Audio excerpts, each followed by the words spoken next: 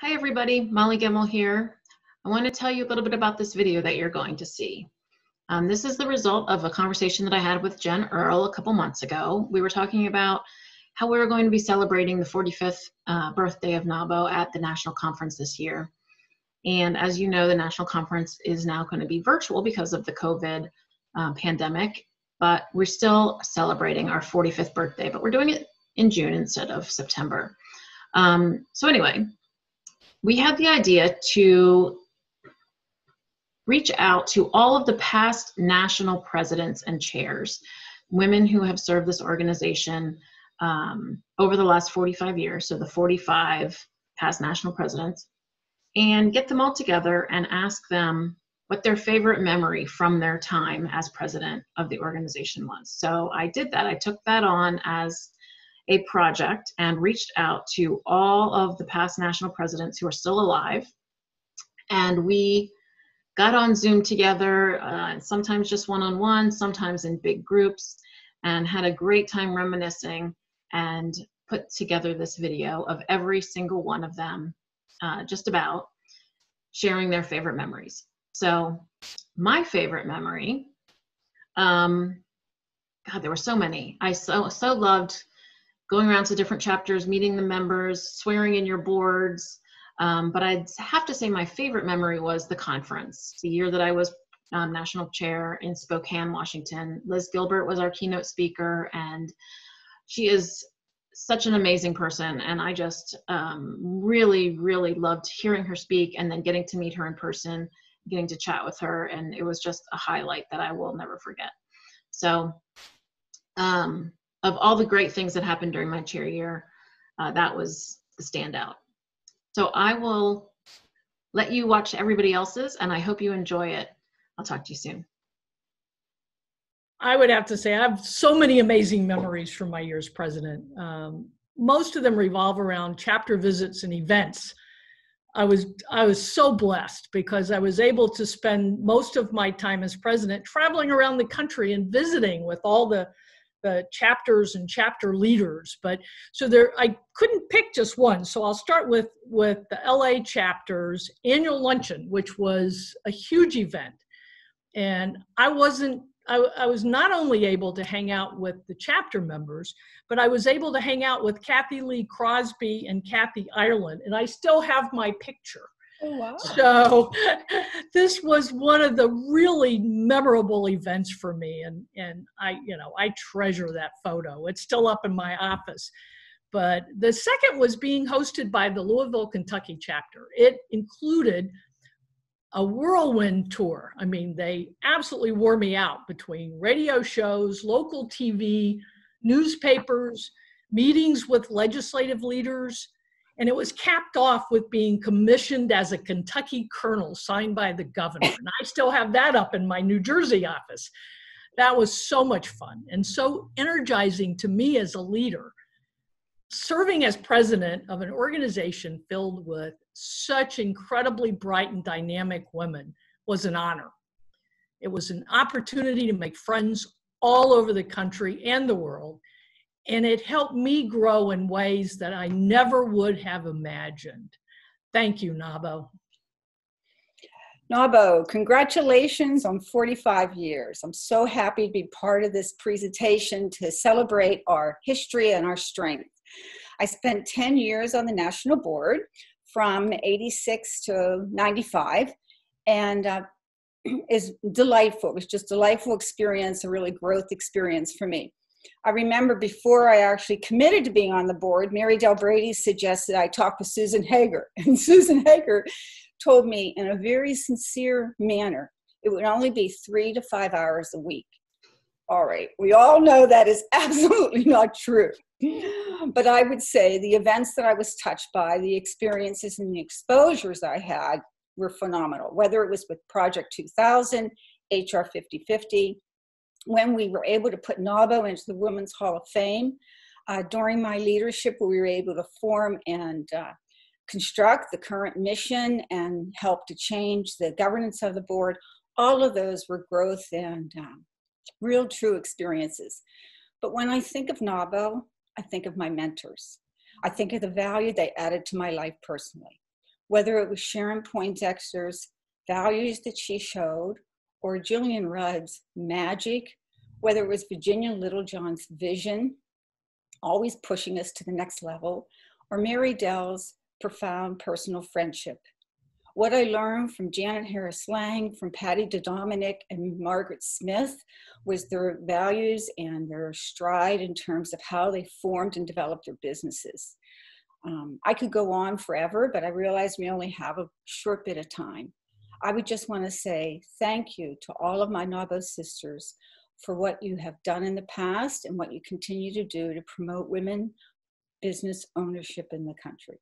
Thank you, and let's celebrate in June and for years to come. Visiting the different cities. It was always fun to go to the different cities all around the country, you know, and my partner would always meet me there.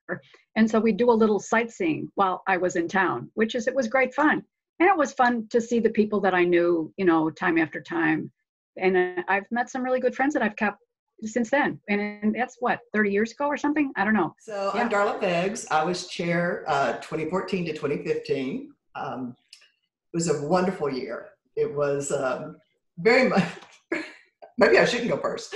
It was very much a amazing experience for me. I got to follow behind a beautiful woman, Billy. I got the beautiful Crystal to follow me. So I had a sandwich group of wonderful ladies that were so wonderful and supportive. I think my best favorite memory for NAWBO that year would just be all the team building and putting together that we did. Jen had just come in as our new CEO, and she was really working hard to get her team together, and we were all working hard together. And it was lovely. It was a great group. You were on my board, Molly, the first year, so it was wonderful. I had met you previously, but didn't ever have a chance to know you until then. And so that was wonderful. So I think the thing that I remember most is just the camaraderie and the building and putting things in place to move forward.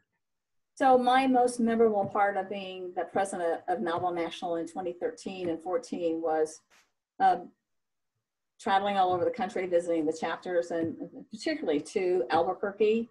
And the folks there were awesome. And I got to meet some of the chamber members in that city and town that supported that chapter.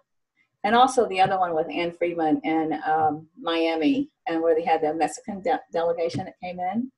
And also, as many of you remember, we were in transition with our CEO, and it was fun working with Jen and supporting her and trying to get her a mentor to, you know, be comfortable taking and supporting her in the new position that she took.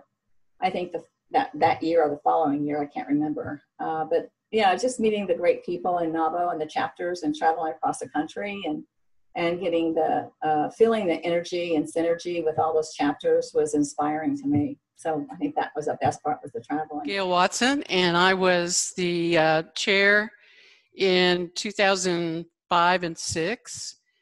And what I remember about that time was I was exhausted. And actually it was the culmination of 3 years. So this goes back to Suzanne and Beverly, and I'm sure they'll talk about it a little bit as well. But it was during my year that we actually had culminated the work of 3 years, basically, of changing our governance and for NAWBO.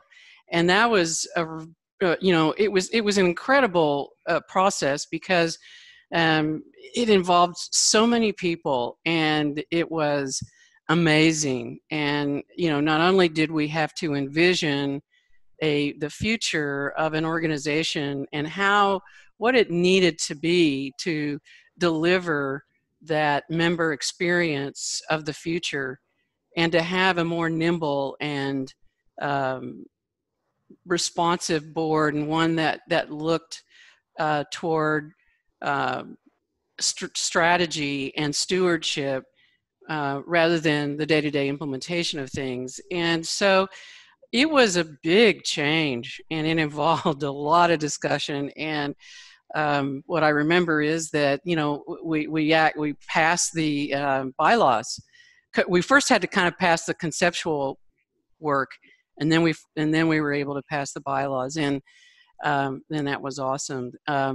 Just really quick, there was one other thing that happened that year. Hurricane Katrina And so those of you that have had sort of these crisis moments in your leadership, that was also an awesome experience. We established a relief fund and brought together all the women's business organizations and actually really tangibly helped women business owners during that time.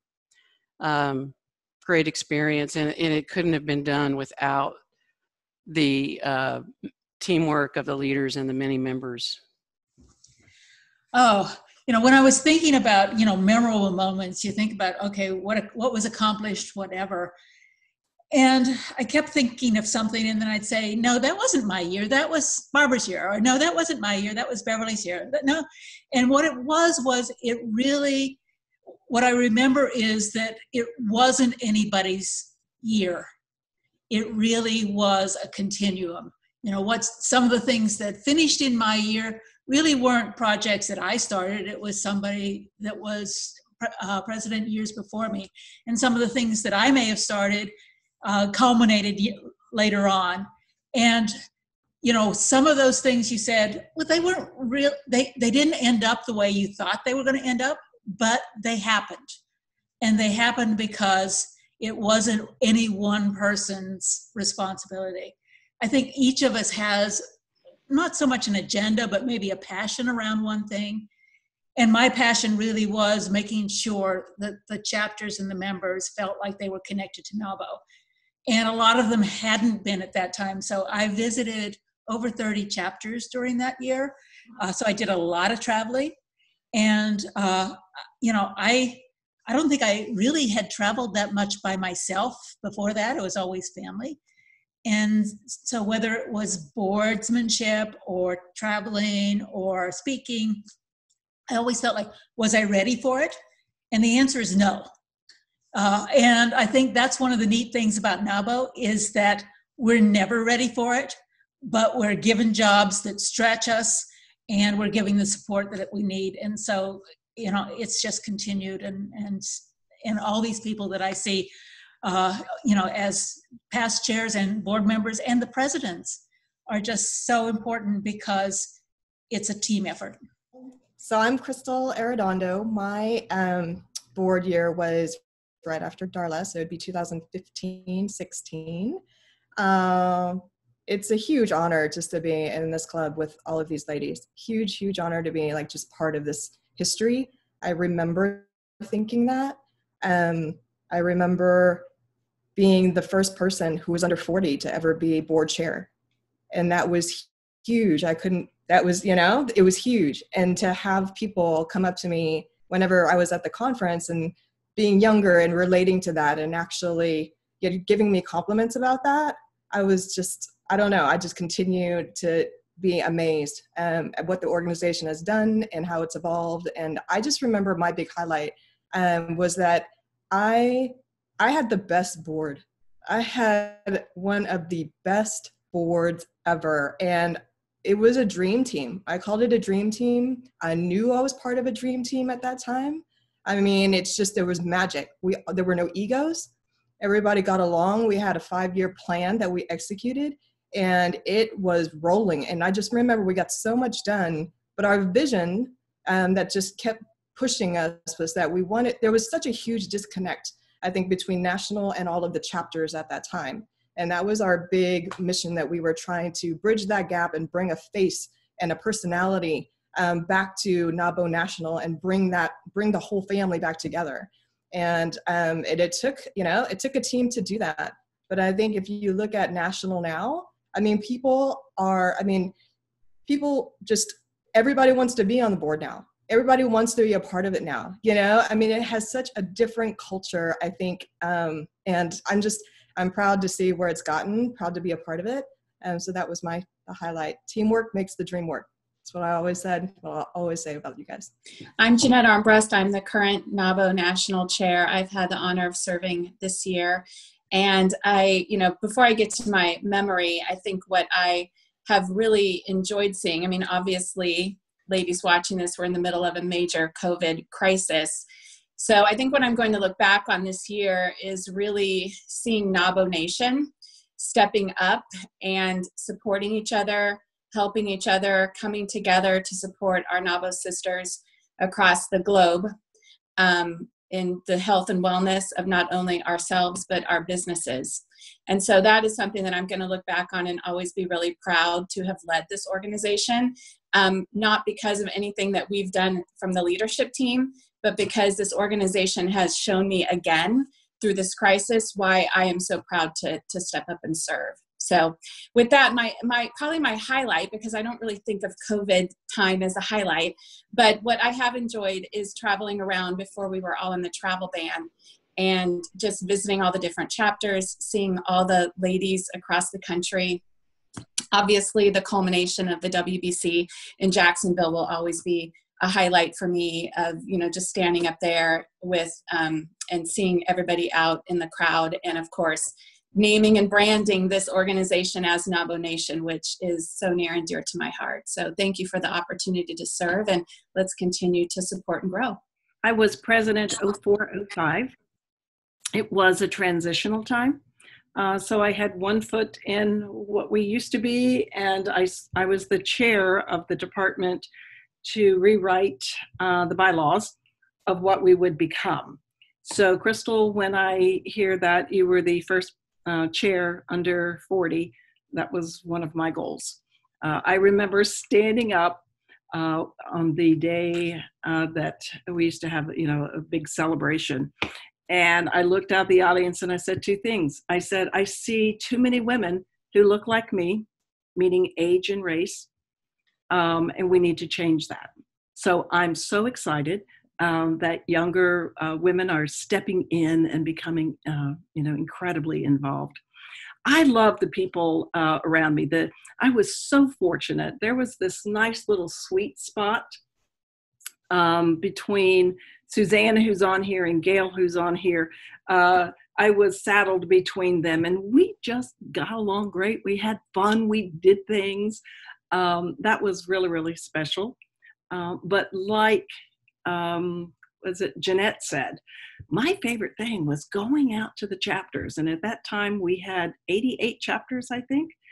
I hit most of them between the year before I became president and then president. And we also started bringing in international members. And that was really cool. And then the year that Gail was president, I took off internationally and just had an amazing ride of getting to not only know business owners, but to work in some third world countries, helping them start businesses. So NAWBO propelled me into that just blessed gift of being able to give back. I was trying to think about my first memory of NAWBO itself was coming to Washington with a colleague in Minnesota, Susan Sands. We were young entrepreneurs, 3 years in business at that point, and we came out because we read an article in the paper about the National Association of Women Business Owners doing something on Capitol Hill. There must have been 73 or 74. And we came out here, we met Susan Hager and Donna O'Bannon and Denise Kavanaugh, and I'll think of the others as I go along, I guess. At any rate, we were very excited and wanted to participate. And so we said, we want to create a chapter in Minnesota. And I'll never forget, Donna said, well, we don't have chapters. I said, well, you have to have chapters because we can't be in the Washington, but we want to affiliate. And they said, well, there's no provision in the bylaws. And I said, well, that takes a change in the bylaws. So they decided that, okay, they could change the bylaws, and that's how Minnesota became the first chapter of the association, and it's still going on, and it was very exciting. And so very soon I joined the national board, first as treasurer and ultimately as president. And I think it was, it was very tough times. We had, we were all babies in business. I mean, all of us were recruiting some of the more experienced women in our communities to be supportive, but they were past the point of being interested in organizing. It was those of us young in business. So creating an organization which required a lot of effort, as many of you have experienced, takes a lot of time away from the business, which is your primary focus during the day. And so those early years were financially stressful for the association. And during the time I was president, we moved the management of the association to the Phyllis Hager group in Chicago. And I reconnected with Phyllis's partner, Ann Bryant, when I got back to Washington years later, because Ann first she came out here, she left the consulting practice to be the head of Association of University Women, and then ran the Association of School Boards. So I still stay in touch with Ann Bryant a lot. So it was a very exciting time, and the association was entrepreneurial, as well as we were very entrepreneurial, because we were building businesses in most cases. I think most of the leadership of NAWBO at that time were building businesses that were less than 5 years old. And many of them are still going on. Many of them are not, of course, mine is not. And I left my business to run for political office. And so, things change, but it was a very exciting time, and I have only good memories. I remember some of the tougher times, but overall is a very, very good memory. To have an opportunity to see each and every one of you. In 1986, Virginia Littlejohn came to Oklahoma City to see if Oklahoma would develop a chapter. I was in attendance at that meeting, and I was really grateful for Virginia's ability to form the NAWBO group and really take it nationally as she was out going all around the United States. I joined immediately and became a member in 1986. In 1988, I became vice president, national vice president.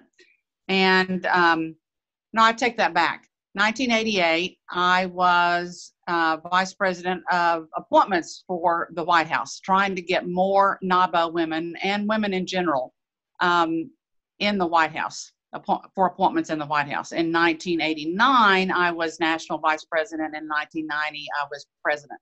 I would not recommend that to anyone because it was just too much of a fast uptake. My goal as president in 1990 was to develop a strong voice for NAWBO members inside Washington, D.C. and the Capitol. So my goal was to take the headquarters of NAWBO out of Chicago and move it to Washington, D.C. so we could prove that women entrepreneurs had a voice in the political system. We were able to do that during my year, and we testified before Congress many, many times in 1990 and throughout the entire year. So, I mean, we showed and we proved that women business owners were exploding across the country exponentially, and that we knew what kind of resources we needed to continue to grow our businesses.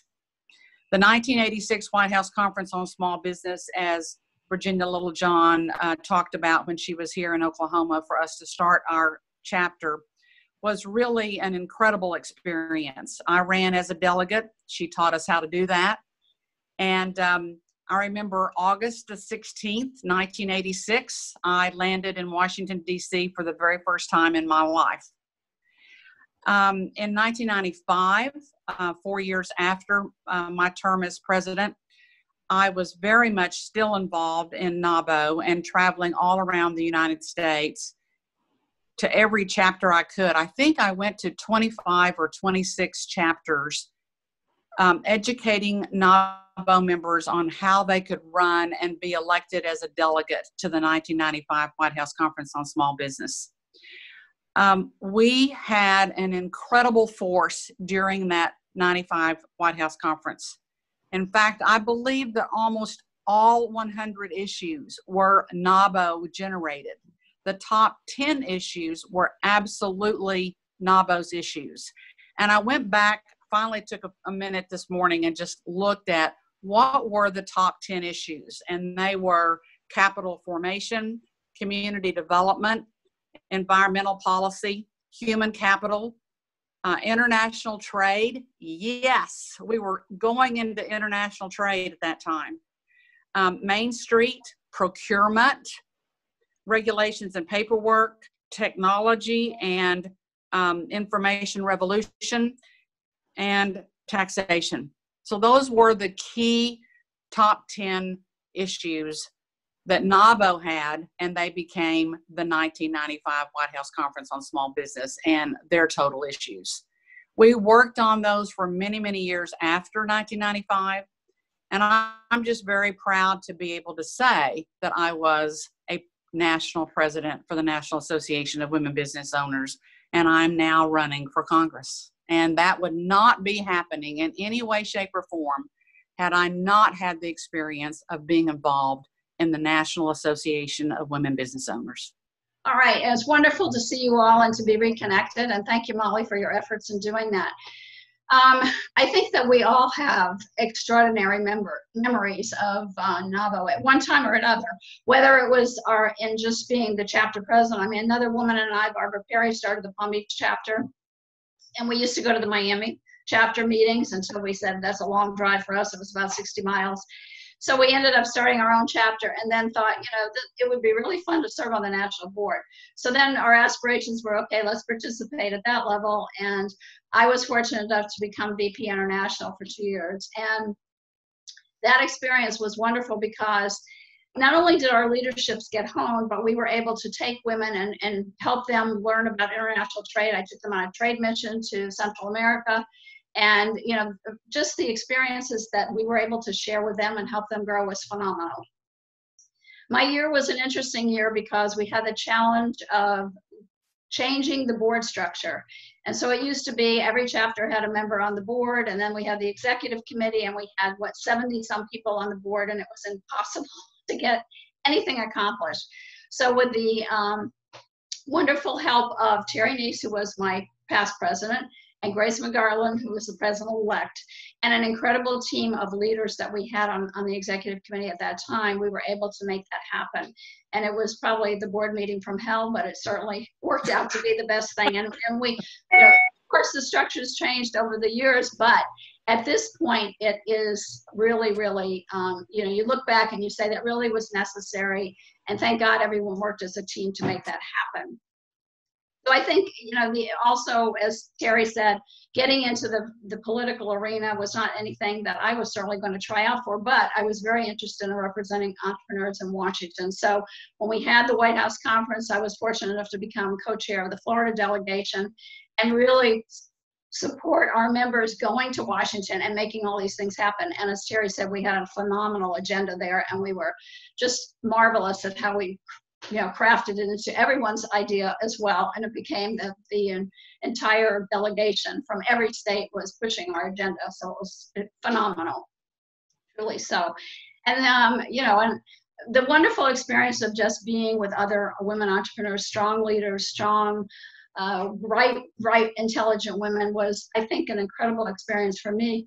And it was for everybody who sat on our board, everybody who became a member and really saw that. And if they take advantage of it, we said this every year, if you take advantage of what's offered, it can make you so much stronger. And a much better entrepreneur, a much better community member, a much better leader, so many different ways that it can strengthen you. So I think that, I support everyone who has the same philosophy as I, that NAWBO really made a huge difference in our life. My earliest memories of going to a NAWBO national board meeting, I was in tow by my Los Angeles mentor who's passed away. That was Virginia McBride. And Lourdes Miranda was the chairwoman, and it was so impressive. Lourdes, remember, you had big, big boardrooms, and we had such a large board. And Sharon Poindexter was on the board, and it was extraordinary. Early on, I joined the foundation board because that's what Sharon wanted to head up, and we were activating outreach and doing more chapters.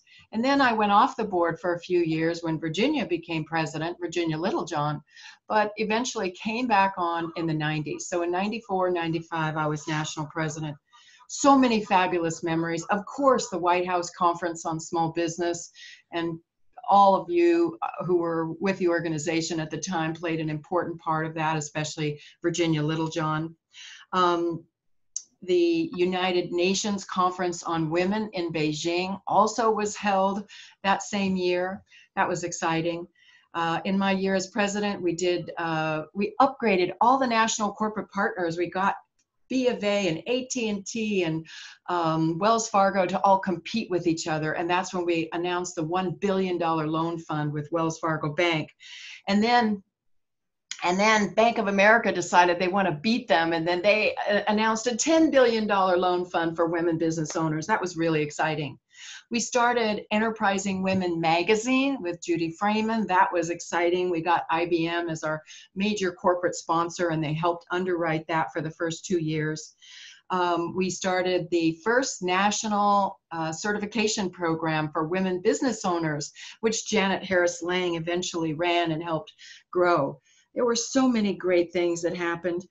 The friendships, the mentoring, all of these things are things that I remember. And the deep, deep friendship. NAWBO changed me. NAWBO made me so much better of a businesswoman than I was. I was a young girl, 28 years old when I started my business, and just probably 30 when I joined NAWBO, and it's been a part of my life for 40 years. It's extraordinary. What a great network. And anybody who has the opportunity to get involved, to serve in leadership, or to do a special project, it's a wonderful opportunity. As I used to always tease Barbara Kassoff and Barbara Stanbridge, it's filled with awesome NAWBO success stories. Remember that, Barbara? My name is Suzanne Taylor, and I had the great pleasure of serving as NAWBO's national president from 1996 to 1997. Our theme was partnering for profits and prosperity. Following that theme, our board gave a more prominent role to WBOC, the Women Business Owners Corporation, which certified WBOs, and the National Foundation for Women Business Owners, our research arm. NAWBO's affiliation with FSAM, an international body of women business owners throughout the world, which met annually to hold World Congress meetings, gave me the privilege to travel and represent NAWBO to Congress meetings in Canada, South Africa, Portugal, Italy, and to speak at the OECD conference in Paris, France. NAWBO also hosted a World Congress in Los Angeles while I was president-elect. As my year as president came to an end, I described our journey as a board, as individuals and a team, performing like a fine symphony. Thank you. Yeah, my pleasure to serve on the board with many of these women who have gone before me, because I was a vice president of member services for 2 terms. And so that was 4 years I was on the board before I became a president-elect. And a lot of my happiest memories really were under their leadership and the things that we accomplished in member services. My most fun memory was when the chapter presidents all paraded into the conference, the convention room hall, to the tune of the Circle of Life. So it was just like one of those breathtaking moments when you have, at that point we had 80-some chapters, and so all these chapter presidents are parading into the conference hall to the Cycle of Life. And it was there were a lot of tears shed. It was quite wonderful. And it was also at that time that we instituted the Healthy Chapter Award, which really allowed chapters to do a self-audit according to best practices and standardized criteria that really upped the chapter's game quite a bit. So I felt well prepared coming into the president-elect and president's role, and was really looking forward to just moving the organization to great, great things. And a moment came upon us at our first board meeting when we discovered. Now, when I think back on this, I think, where were we that we just discovered it then? But we discovered that we were in a real financial crisis. And our treasurer, who was a very, very, very competent CPA, who was brand new on the board, was really scared. I mean, she was scared of what we were facing. She was scared of what it might mean for her professionally to be on this board at this time. And so I would say a tremor ran through the board at the first meeting. And that board is really my happiest, proudest moments in terms of NAWBO. Because our theme was Together We Can. And at the end of the year, together we did. We turned the organization around. We created a different model in terms of how we would spend our money, so that we went to a management firm instead of having staff at the office. We changed our spending habits. We scaled down to a more of a growth model rather than we have arrived model. And the thing about it was the board, but it was also the chapter presidents. So I had many meetings, well, at least 3 meetings, national meetings with the chapter presidents, to really tell them where we were at and how they could contribute to making a difference. And they really stepped up. There had always been, in my experience on the board, there was always a lot of tension between the chapters and the national board in terms of financial contribution and where the power is. And the chapter presidents were really our partners in that turnaround adventure. And so at the end of the year, when we gave our annual report to those chapter presidents, it was really like high fives all around. And I really attribute that to the board that was the most diverse board that NAWBO had ever had at that point in terms of racially and ethnically. It was a great board, and together we did. I'm Sandra Adams, and I have a lot of wonderful memories of NAWBO. But before I talk about the year that I was president, I want to talk about the fact that when I first went to NAWBO, a NAWBO meeting in Miami, the Miami chapter, I gained mentors that helped me learn how to be an entrepreneur, how to grow my business. I had mentors that had recently come back from the White House Conference on Small Business, and it was just permeating the entire year after that White House conference. And my cousin Wanda Hernandez was instrumental, Barbara Raskin, just a lot of people locally that probably known to some of you, and some people that were, because they were also served on national boards. But that was eye-opening for me because there had been no entrepreneurs in my family, and I really had no idea what I was doing. I ended up becoming chapter president in Miami, and that was the year of Hurricane Andrew. And when Hurricane Andrew came, we didn't have technology like we have now. And I remember getting in my car and going and finding all of the NAWBO members that I could find that belonged to the chapter, figuring out what we could do for them. And the entire country came to our aid. My office ended up with all kinds of office supplies and furniture and things that came from other chapters.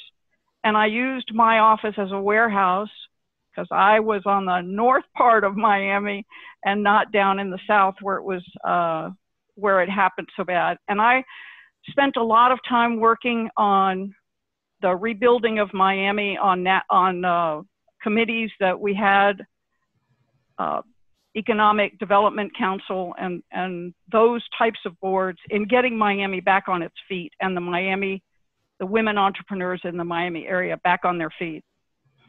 And that propelled me to kind of a national presence. And because my business is technology, I kind of became the technology person that nobody wanted to listen to. I remember giving many presentations at the chapter level and at the national level. And I will never forget the day that I was talking about technology and I was talking about email. And a woman in the back of the room raised her hand at the end and she says, "Why in the world would anybody ever want to use email?" And I was devastated. I thought, I didn't get the message across. I didn't do it right. I didn't give them the information they needed to make smarter decisions. And I was heartbroken. And it was then that I realized that I had mentors nationally as well. And many of the women that came before me encouraged me and told me, don't give up, don't quit, don't get discouraged, because it was very, very difficult that women did not want to embrace the technology. I can run my business without it. Well, along came my year as president, and Barbara Stanbridge did a fantastic job. And as president, I was preparing for my first trip to a chapter in September 2001. And that changed the whole dynamic of our year, because now our New York chapter and Washington and that area were all affected. Everybody in the country was affected, but they were affected directly. So it ended up that my most vivid recollections were going to the chapters. And if I went to a chapter in Memphis, they wanted to know how the New York people were doing. If I went to the Palm Beach or the Broward chapter, they wanted to know how the folks were doing in New York and in Washington. So that became a year of really concentrating on those chapters and helping them heal and helping them get back on their feet. And I just felt that my year for Hurricane Andrew was what prepared me to help me work with encouragement to each of those areas that needed it. But it was, for all of us, I think, a memorable and devastating year. So I finished out my year and just took a deep breath and said, I just want to help people, that's all. And I found myself doing more and more volunteer work as my business grew. And thankfully, my business did grow enough to allow me to do a lot of volunteer work. I love doing White House women business owner certifications, which was a little job. And Janet would call me and say, can you go do this one? Can you go do that one? And I loved doing those kinds of things. And I wanted to help other women, and I mentored other women in their businesses. So today I'm a happy retiree. Thanks a lot for putting this together and for sharing all of these, everybody's experiences. Thank you. Some of the words I've heard so far are so impressive, and they embody all of my feelings about NAWBO. So I can't tear up now, this is not good. But this has been a wonderful experience for me. I have never felt more challenged, which is something that I love. I just would like to recognize NAWBO for 45 years of serving women and the business community. We've had some men members. I remember a man saying to me once, well, why can't we be members? Like, come on, we welcome you. And in Chicago, we did have some members. So I'll just go back to my beginning. In the mid-90s, I used to go to 2 or 3 different NAWBO things as a guest because I had a good friend who was very active in NAWBO Chicago. And then in 1997, I went to what's called the Achievement Luncheon, which is 500 or 600 guests, a lot of corporate, oops, I lost my picture. Okay, well, I give up. I can't see myself anymore. I hope I'm still there. You're still there. Okay, good.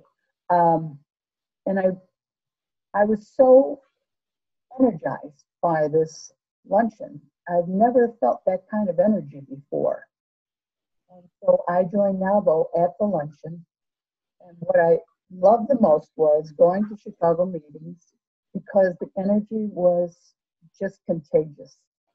And as Diane Valletta used to say, NAWBO is my water cooler. And I understood that. I had a big water cooler in my office, so I had that also, but we didn't tend to hang around the water cooler. I think that's an old stereotype. And maybe women just don't do that. But some of the things that I remember are, I went 97, joining NAWBO, and I joined 6 committees the first week. You're either going to kill yourself or you're going to run NAWBO, one of the two. And I went on to chosen by women members of NAWBO Chicago to run for the national board. And I did that in 2002, along with a wonderful bunch of other women. Here's what NAWBO has done to me. NAWBO has brought me sisters. I never had a sister. It's brought me friends. It's brought me mentors. It's brought me every opportunity that I ever wanted. All I had to do was take it. And I did take advantage of a lot of things. So in 2002, I went on the national board. And in 2004, I think it was, I became VP of Member Services. 2005, I became, no, 3, I became VP of Member Services. And 4, I became VP of Public Policy. 5, I became President-elect. And in 2006-07, I was President of NAWBO. I continued on in NAWBO National doing a lot of different things. I worked with Wendy on corporate partners. I went back and served on the NAWBO Chicago board for another year to make sure that I could bring back to them my experiences from national. I think that we find many ways to serve, but from what I got from this was the most exciting, the most long-term. These women are my friends and my sisters forever. And when I see your faces pop up today, I count almost all of you as someone I could call tomorrow and ask for a favor or ask for mentoring or whatever it is that I wanted, and it would be there for me. The first time I noticed there was a huge change in how we react to each other was I was in an airplane with another woman from Chicago that I barely knew, Lisa Johnson, and she and I started talking, and we're on the plane and we're talking about how you fire somebody, what do you do about unemployment comp, how do you handle an employee who's not doing well, how do you fire an employee, how do you hire an employee. We talked the whole flight about business things. Never once did we discuss, have I cut my hair lately, or, you know, other things that really go on normally in female conversation.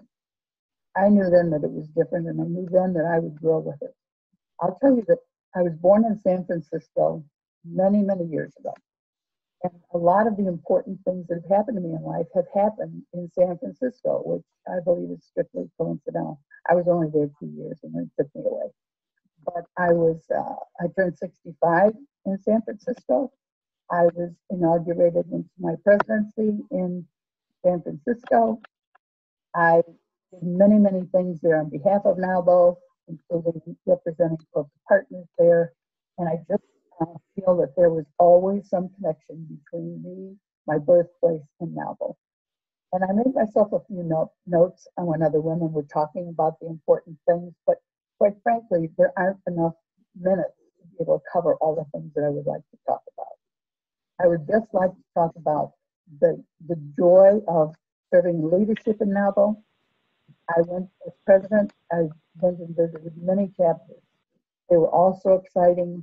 I also went and dealt with some chapters that weren't doing as well, and we were able to turn them around. So the presidency brings so many opportunities to you. I can't even tell you how many laughs I had in Tucson and in Texas and in New York City and all over the country. These are the memories that bring me back to realize what we're doing. I also served with FCEM, which is another thing that's terrific for women, to meet women from all over the world and the impressions that they had on me. So not only do I have sisters here in the United States, but I have sisters all over, pretty much all over the world. You can't get that kind of thing in life mostly. You just, a lot of times you just kind of go when you're running a business from one day of the business to the next day of the business. But I'll tell you, this has enriched me. It there's a lot of travel in my business, so I've been to a lot of places, but never been treated with royalty like I have been as a member of NAWBO and FCEM.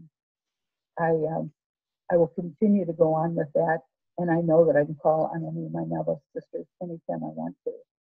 I probably used up my time, but I also had opportunities to speak in the House and the Senate on behalf of women business owners. How often do you get to do that? Watching those timers click down as your 7 minutes goes down to 0, and some chairs were kind enough to let me finish and some weren't. But it doesn't matter. I think that we were very successful. We went on to become very successful as corporate partners.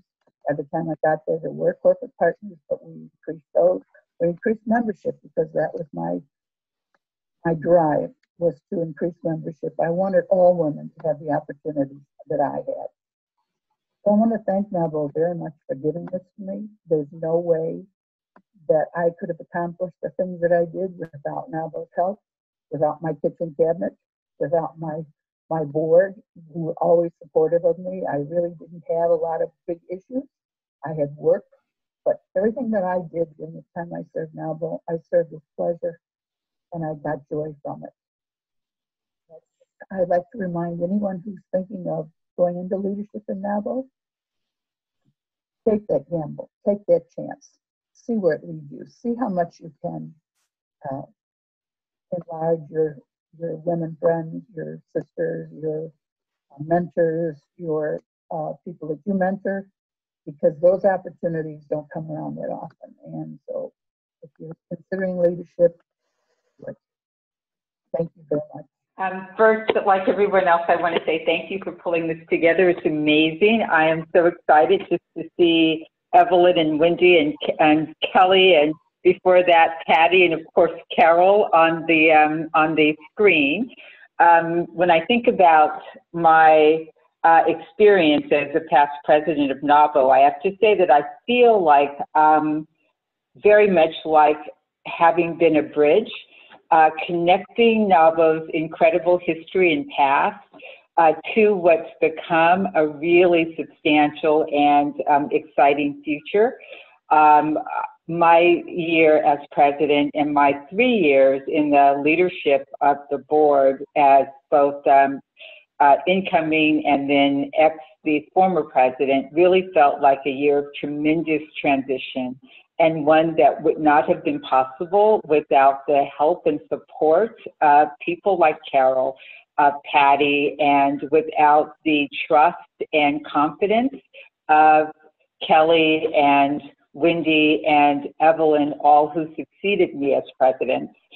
NAWBO was incredibly important to me as a business owner. I'm a lawyer, and while lawyers are incredible professionals, rarely are they good business people. They don't think like business people, and so becoming part of NAWBO LA put me in contact with and in sistership with women who thought about things that the folks that I dealt with every day didn't think about, and confronted challenges that the people that I dealt with in my profession every day did not confront.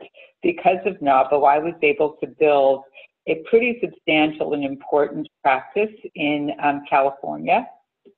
And because of my mentors and relationships in Los Angeles, I was able to spread my wings and find the kind of inspiration and the purpose to want to participate with NAWBO at the national level. Like a number of past presidents, fusing chapter and national was really important to me and important to the women with whom I served. Thinking about how to do things in new ways, taking the reins of the organization, hiring a CEO, really thinking about how we led in a different way was a significant part of what we took on. And when I look at the organization today, I'm just proud of the time that I spent both at the local level and at the national level, and incredibly impressed with everything that was achieved as I backed away. I know we're supposed to keep this short, so I'm going to do my best to do that. But more than anything for me, NAWBO, my most enduring memories, and the thing that sustains me even now, although I don't spend much time engaged with a number of the women that made such a big impression on me, the thing that I take away was and is the connection and the strength that you get in those connections, and the power that comes from knowing other women and what they've achieved, and taking that power with you and knowing that it helps you and continues to inspire you to achieve. And one last thing, not only did NAWBO impact me in a really, really, really profound way, but my daughter launched a business a couple of years ago. She's an e-commerce entrepreneur, and she never for one day thought about doing anything other than being her own boss.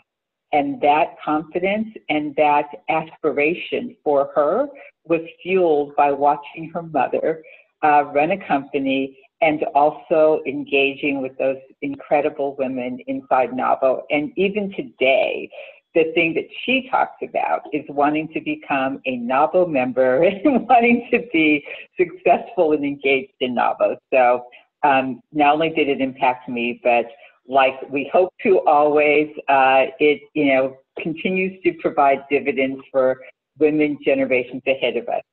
Thank you. I'm actually supposed to be in another meeting. I've been going back and forth, but I really wanted to do this.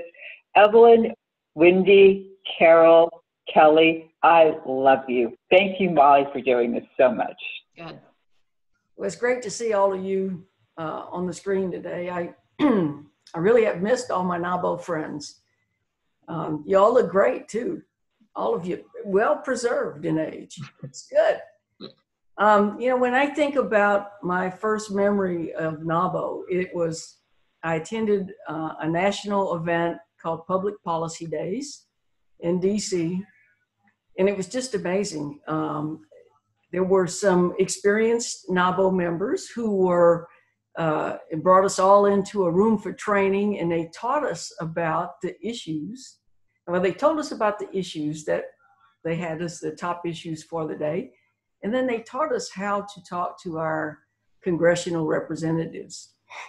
And what they also did is kind of whipped everybody into a frenzy. I mean, everybody got excited. And then you came outside of the hotel, and there were like 3 Greyhound buses lined up.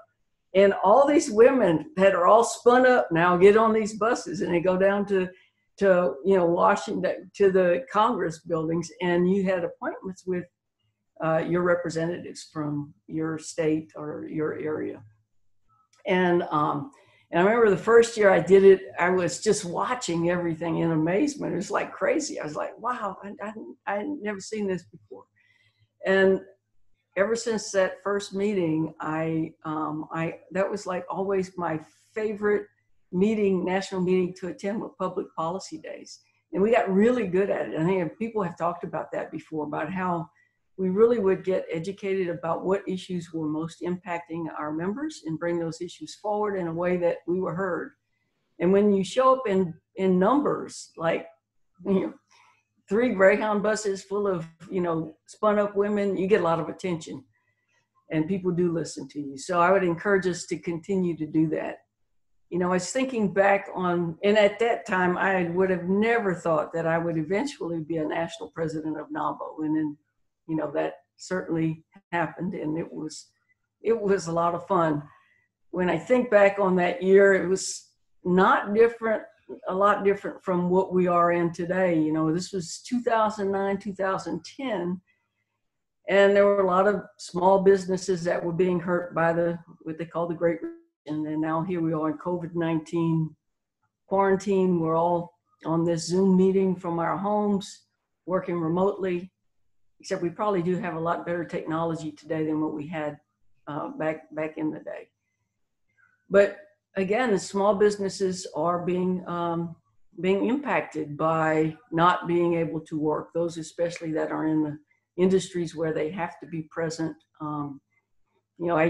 I am still working as an engineer, but mainly managing people, not doing any design work these days. And fortunately, I've been able to continue working. I'm considered an essential workforce, and so it hasn't had too much of an impact on me. And of course, those of you that know me know that I sold my business in 2008. So actually, when I was president of NAWBO, there was no longer a woman business owner.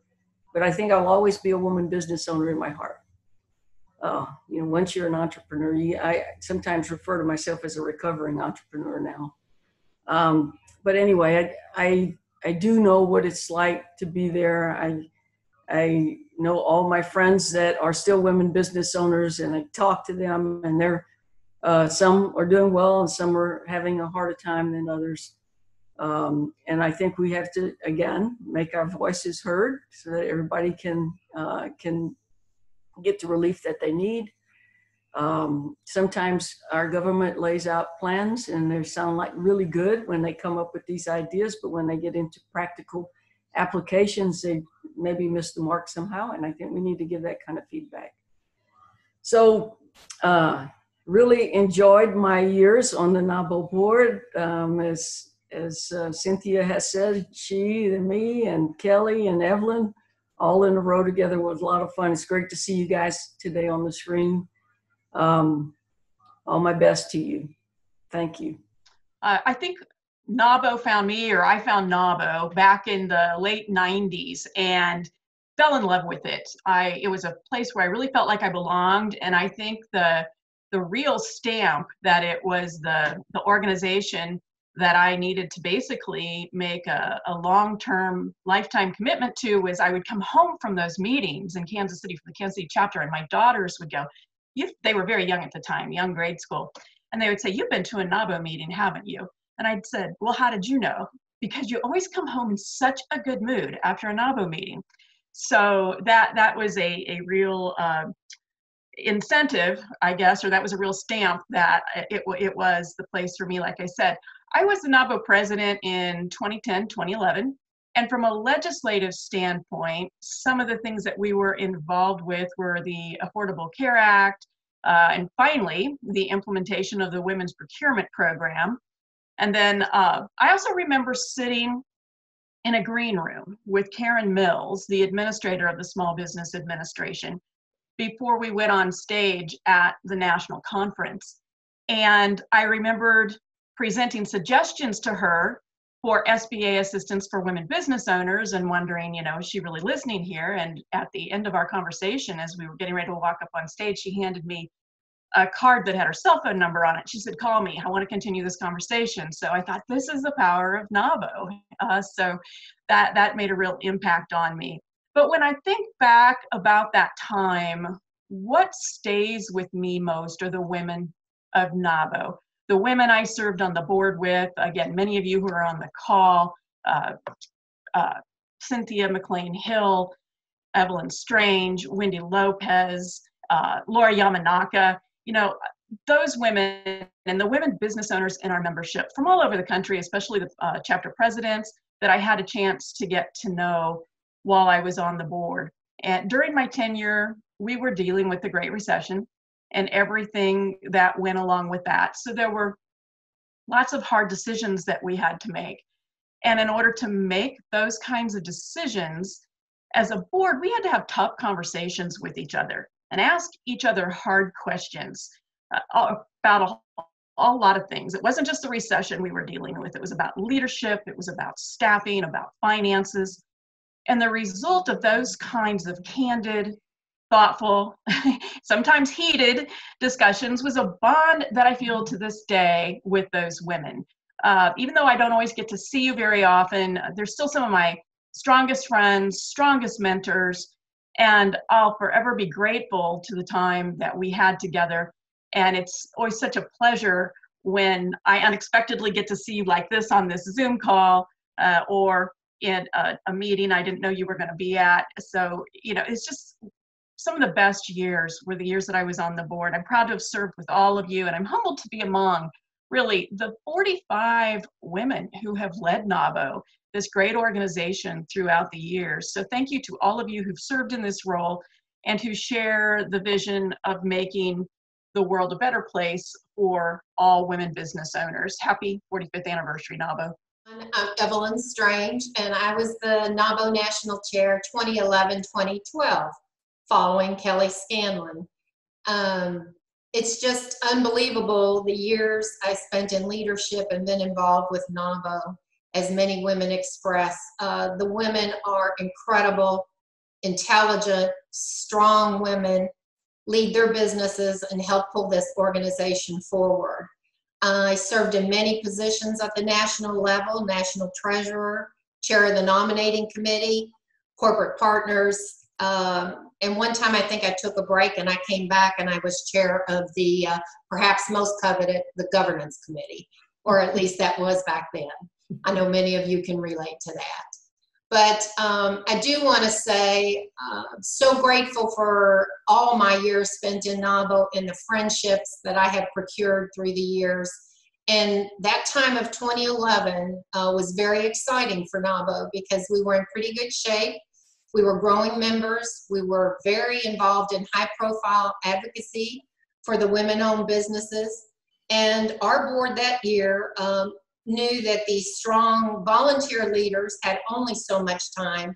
If we really wanted to take this organization forward and take advantage of opportunities, we really needed a full-time dedicated president, CEO, and staff. So it was during that year that we were able to bring on board a president and CEO and start the staff whose 100% of their focus was on the mission of NAWBO. So we were very fortunate to be able to make that transition during that time. That was only because of what so many other women and boards had done to make this a strong organization. Here we are today. We have Jen Earl, our wonderful CEO, a tremendous staff who continue to build this organization in forward-thinking venues that we didn't even imagine back in 2011. So all of that is due to the work of so many women prior to this time on our board. I just want to say a big shout out to all the wonderful women I have served with over these years in NAWBO: Kelly, Cynthia, Wendy, Laura. I want to say thank you to all of those women that have been leading this organization since 1975 through today and in the years to come. As NAWBO celebrates its 45th anniversary, just want to say job well done and keep it going. I could add one data point. The first White House conference was 1980, not 1976. And there were a number of other national presidents. I mean, Donna's influence, as Marlene says, was enormous. Yeah. She was one of the most sophisticated female lobbyists in Washington, astonishing at that period of time, incredibly high-level contacts, and she trained the organization. We were so lucky in those early years to have so many sophisticated political people who either had public relations companies, lobbying firms. They wrote speeches for cabinet ministers. Charlotte Taylor, who was never a past national president, but Charlotte was a major speechwriter for Juanita Krebs, the Secretary of Commerce, and then Susan Hager with her public relations firm. So it was just astonishing the talent that this little tiny organization brought to the table and punched so much above its weight for all of those early years that really set us on the glide path to greatness. My favorite, there's a lot of favorite memories from my time on national board. I think my most favorite that's kind of carried on was re-engaging the relationship with FCEM. You know, we have been a part of FCM, NAWBO has for an extremely long time. Even had a couple of people that were, you know, on the steering committee and vice presidents, you know, 20 years back, but we kind of lost that disconnection. And it was just an invite. It was one of those, you never know, you just show up. So Griselda had worked really hard over the years, keeping us connected with FCEM, and they had the conference in Cancun, Mexico. So I said, okay, yeah, sure, I'll go, and went there and met all these ladies. And it was just really the first time that I stepped outside of our country and started meeting other women from other countries and listening to their stories. And it was just not anything that I'd ever thought about. I'm like, US, got everything I need right here. And I'll never forget one of the ladies, you know, just kind of grabbing me by the shoulder and saying, you don't understand, we need USA, because, you know, our countries are smaller than some of your one states, and you have access to all of these people in all of these states, and our countries are so much smaller than that, that we need you. And everybody doesn't worry about going outside of their borders because you have everything you need right there, but we don't. We need you. And so I was just like, okay, you know, so, you know, coming back and then passing the baton off.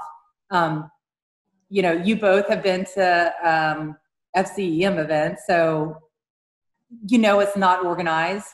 It is kind of halfway organized chaos. But just being able to bring that story back and then having the support of NAWBO, understanding that we may not get a dividend on it on the front side, but our commitment to it is important and we don't need to lose that side. So that was probably the best. And so I was just kind of proud of just myself for learning and then bringing that message back. And I think now we have a little bit more of an international focus. And I think NAWBO is going to continue to make an impact there. I think some of my, I don't know, I guess my favorite part of it is the lifelong friends that I have acquired through my my membership in NAWBO, especially at the national board level. I mean, it is amazing, but I have friends across the country that I can pick up the phone and say, hey, I need help, or hey, I need a connection here. Do you know anybody? I even had to call Teresa one day and said, I think I have somebody following me and I don't know what to do. And I think the next day in the mail, I had a can of pepper spray to put in my car. And it turned out I did have somebody following me. I wasn't imagining it. But holy cow, I would have panicked, right? The first person I thought of was Teresa. She'll know what to do. And she did. I still have a picture of him, actually. The one that I sent you, I do. So I think that's the best part, is the relationships that I have made, and not just in this country, but having the ability to meet women from all over the world. You know, our trip to Russia, to Moscow and St. Petersburg is like a highlight of a lifetime. That has been on my bucket list since I was in high school. When I took Russian as a foreign language, when I was in high school, I wanted to do that. And I got to do that because of NAWBO.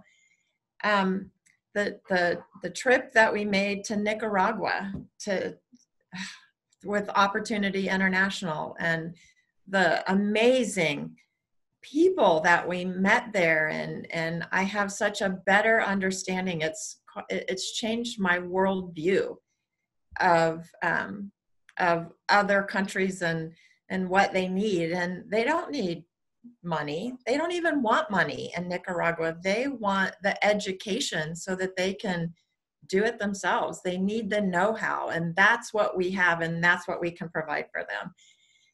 And I think that's my favorite part. That's the best part. But then for me personally, it is the understanding that I can do stuff that I didn't have any idea that I could do, because my peers in NAWBO could see something in myself that I couldn't see, and they pushed me to grow. And it's awesome. It's just awesome. I'll be a member into the hereafter. I will still be a member of NAWBO. And I will take all of my lifelong friends with me. Not at the same time. connecting people to resources and to other people. So you will not be surprised that my favorite NAWBO memory is about the value of connections.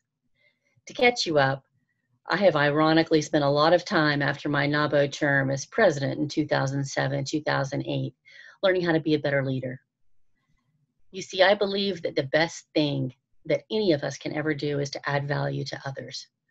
I became certified as a John Maxwell leadership coach, a DISC and 5 behaviors facilitator, joined Forbes Coaches Council, and then became a LinkedIn Advisory Cloud member.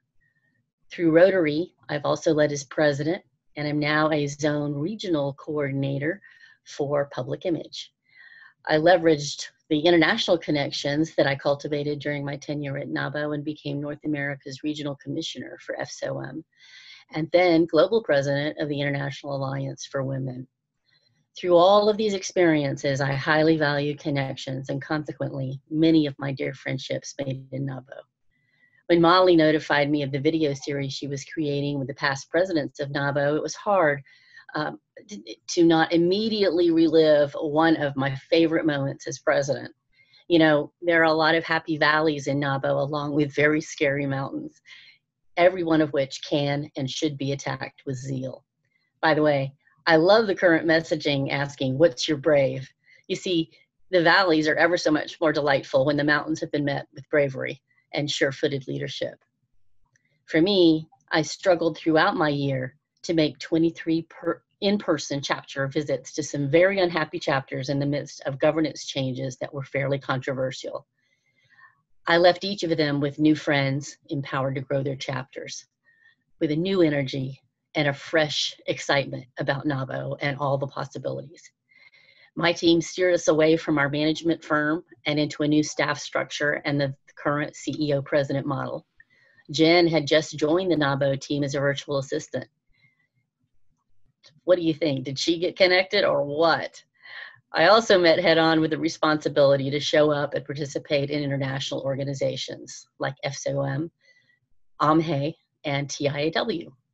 In fact, my first board retreat, again, not without controversy, was in Toronto. As my year closed out, I presided over the national conference in Phoenix, and then that moment. That moment when I opened the convention by addressing the president of AMHE, my new alliance partner, in Spanish. Pretty darn good Spanish, according to Anne Freeman. And then I realized it wasn't just Rosa Elena who came. It was other friends from Mexico, Australia, Iceland, Canada, and Peru. And we took a very exuberant picture after the opening session. It was a lovely happy valley that I traveled through as my term ended, culminating with a nominating committee comprised of friends I'd made across the US in those unhappy chapters. Together, we connected and delivered the next round of leaders for NAWBO. Thank you all for the pleasure of your company, your friendship, your support, and most of all, for your bravery. Peace, love, NAWBO. I just wanted to say happy 45th NAWBO. It's been an honor and a pleasure to be part of such a great organization with such foundations in legacy roots and HR 50/50 all the way to the evolving programs that we have now and the virtual events that we're currently experiencing. I wanted to share a couple of the things that I enjoyed on my NAWBO experiences. Some of the things that I've learned during my involvement is I really got to appreciate how many businesses that I was able to meet, so many industries, industries that didn't even exist 5 years ago, to women who are carrying on with their family-owned businesses, so it's multi-generational. I've met businesses that are micro businesses, right? So, you know, solopreneurs, all the way to women who are multi-billionaires. And I've met people in all kinds of geographies. So we're talking about small little towns to large urban cities. We've met chronologically businesses that are just starting. There was a business owner, I think she was 13 years old, and she sold flip-flops. That I still have that pair of leopard flip-flops, all the way to who have been in business. I think one business owner told me that she had owned her business for 50 years. I wanted to ask how old she was, but she was doing great. And then local businesses who sell to, frankly, their city or their neighborhood, to international businesses.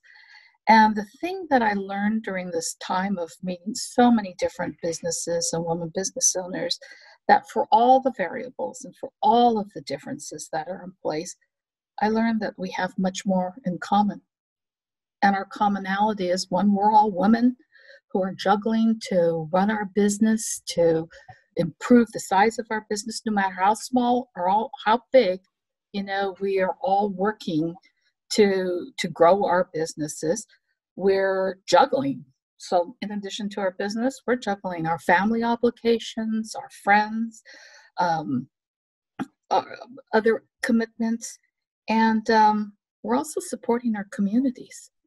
And so the commonality that I see in NAWBO women are that we want to make things better for now, and we want to make things better for those who are going to come after us. So NAWBO, I learned, is really about leadership. It's about leadership. In NAWBO, that we always say that everybody's a leader. You're either a current NAWBO leader, you're a past NAWBO leader, or you're a future NAWBO leader in training. So leadership all the way. And that was the serious part. So one of the fun things I wanted to share with you about NAWBO is the skill sets that you learn. So, of course, we're always learning about, really good technical skill sets and how to grow your business and manage and scale and HR and financial and all the nuts and bolts of running your business. But things that we don't talk about, and some of my best memories are, this is where I learned how to drink bourbon. When we had our leadership programs and a conference in Kentucky, and when I went there, I learned I had never actually tasted bourbon or whiskey before, because I'm from California. And so after we picked up everybody off the floor because they were in such shock, they taught me how to drink bourbon. They started me out on Coke and bourbon, which is appalling right now that I think about it. But in a very short time, I learned how to drink it straight up on the rocks. Things that you learn at NAWBO that they don't tell you. And let me tell you, I had a lot of great memories learning how to drink bourbon with my NAWBO sisters. Things that they don't put in the pamphlets. So anyway, with that, happy birthday, NAWBO. I'm so proud to be part of an organization that has been so successful. I honor my sisters that created the foundation for us moving forward, and I honor the leadership and members that are going to take this organization far past what I could ever imagine. So thank you. Hello, NAWBO Nation. Serving as your national president was indeed an honor and the highlight of my NAWBO experiences. And trying to pick just one favorite memory from that year has been very, very difficult.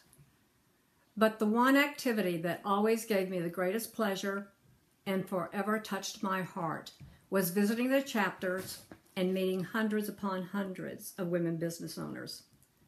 The theme for my speech I gave during that year was Imagine the Possibilities, because NAWBO is filled with possibilities.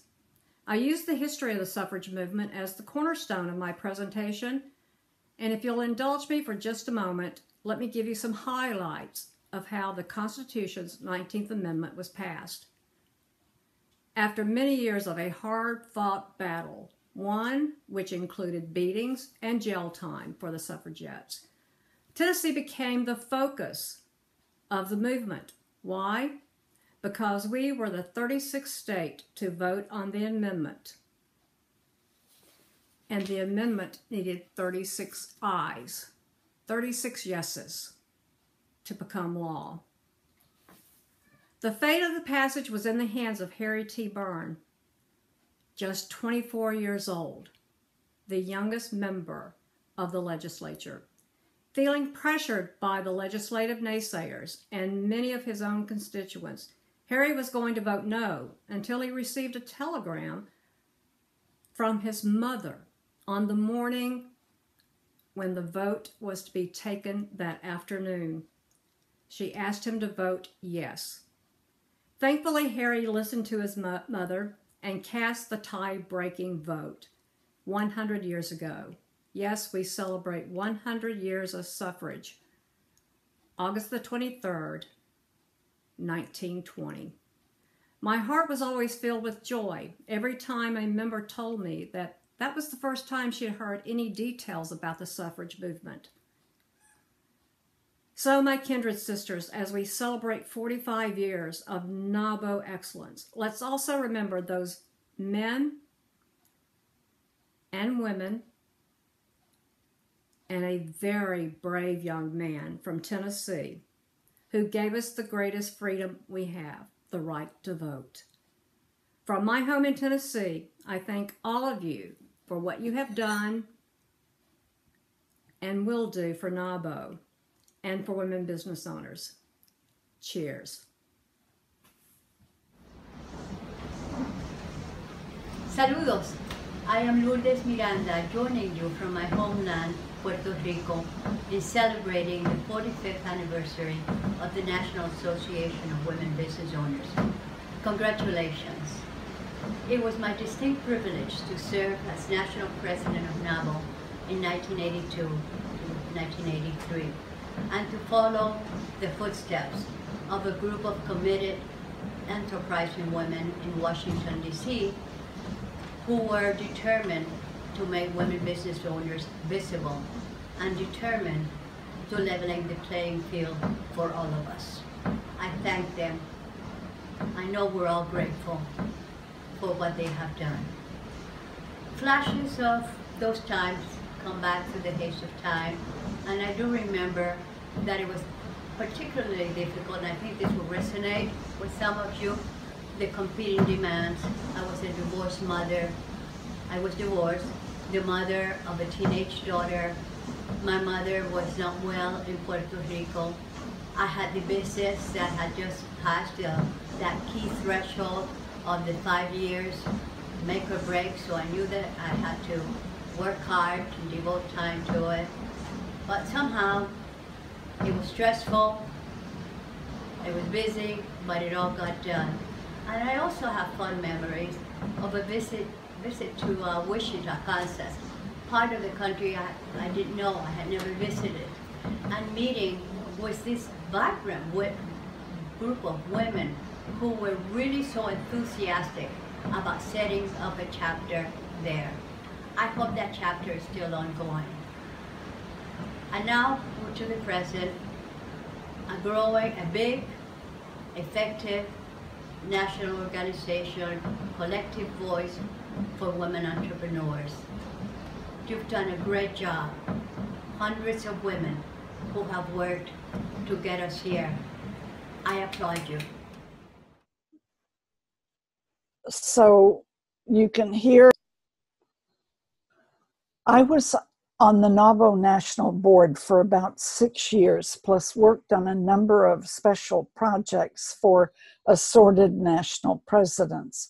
For 2 years, I was president of both Capital Area NAWBO and also National Public Affairs Chair, and I organized our first 2 National Public Affairs Days. When I was national president in 84-85, we affiliated with FCEM, the World Association of Women Entrepreneurs, and organized our first trade mission. The following year, I organized NAWBO's participation in the 1986 White House Conference on Small Business. With only 2,500 members of NAWBO in 25 states, we elected 12% of the delegates.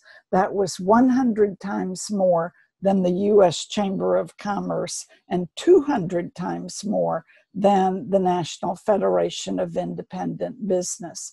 Plus, we had 15 of the state chairs, and we got all but one of our policies issues adopted. I also developed the policy issues for the 1995 White House Conference on Small Business. That was a wonderful process, the whole White House Conference. I was also part of the team on HR 5050, which became the Women's Business Ownership Act of 1988, signed by President Reagan that year. In the late 1980s, I wrote our vision for the year 2000, that many of our members would become major leaders in business, advocacy, policy making, and elective office, and that there would be a woman president of the United States by the year 2000. Boy, did we ever misfire on that one. But champagne corks popped around the country when Marlene Johnson was elected Lieutenant Governor of Minnesota in 1983. NAWBO was at the cutting edge of change in those days, creating the world for women that we wanted to see. Our motto was training women leaders for a world of change. And we worked extremely hard to make sure that both political parties in the United States fully supported women's entrepreneurship. Now, despite deep partisan divisions and the COVID crisis, NAWBO has to continue creating the world that we want to see for our businesses, our communities, our families, and our country. One of our greatest strengths is our sisterhood with NAWBO members from around the entire country whom we love. These deep, deep national friendships give us an understanding that transcends red and blue, coastal and heartland. So ever onward and ever upward, NAWBO. The world ain't seen nothing yet. Thank you. Very exciting and fast-paced year of presidency because President Clinton was president then, and we had contacts into the White House that were very meaningful for us. And I myself met the president on a number of occasions. Most of the cabinet members, certainly the SBA, Erskine Bowles. So politically, it was a very amazing year. Financially, we were struggling, and we've probably heard that from other years, so that was a challenge. The women on the board were fantastic. And even as I think back on my NAWBO experiences, I always think of the connections. It's the personal connections, many of whom I am still in contact with from 20 and 25 years ago. I remember that we had an award ceremony, and the person who won owned a cookware store. She was a manufacturer of cookware in, I believe it was Houston, Texas. In any case, when she arrived, her luggage did not arrive. And she came in the afternoon of the event. And that evening, she took me aside and told me how amazing the NAWBO women were. She had told one woman that she didn't have any luggage or an appropriate dress. And the next thing she knew, she had a NAWBO member's dress. She had shoes. She said it was amazing. She had whatever she put into her hair, but they dressed her for the event. So when she went up on stage, she was glorious. And I thought I've always remembered that story from her. I also know that we had a great international link with the FCEM women, and I myself traveled to Spain for one of the meetings. I visited over 30 chapters the year that I was president, ran up a lot of those United Airline miles. There was everything that was right. And I've taken NAWBO into the rest of my life as well. I became a planning commissioner for my town, and as I sat at the dais, I couldn't help but realize what a good meeting I was chairing. And I attribute that to NAWBO because there was that leadership training that always happened. I remember the conference on small business, the White House Conference on Small Business, and the NAWBO women being the ones that were tech savvy, Virginia Littlejohn helping develop the program, you know, Vision 2020. I still have that booklet that we put out, and we predicted what would be happening with tech, and it has. So those are many of my memories. I could go on and on and on. I'm not sure how long you wanted, but it was just, it's the people, it's the mission. I think of the business owners now, and my heart just goes out to everyone who's trying to keep a business together now during the pandemic and the other challenges we have in this country. And I tell people, you know, we just have to replace this fear with faith, faith that we can do it. And as women, we know we can do it. So that's it, Molly, for me.